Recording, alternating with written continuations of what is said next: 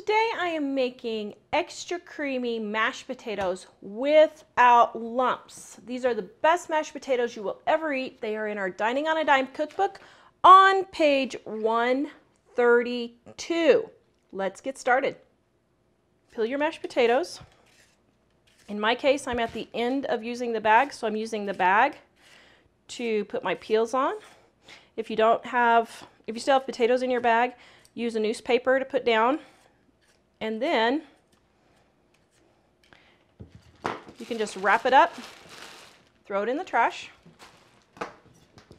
Peel or cut your potato in quarter slices. There's no need to slice them into smaller pieces. Then we're going to boil. Boil your mashed potatoes for about 10 to 15 minutes until a fork goes through and they break easily.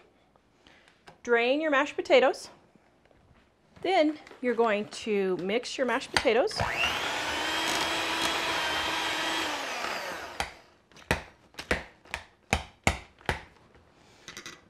Add in a little bit of milk.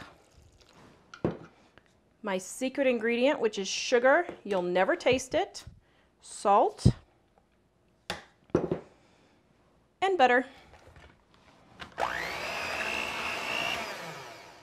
Thoroughly mix until creamy.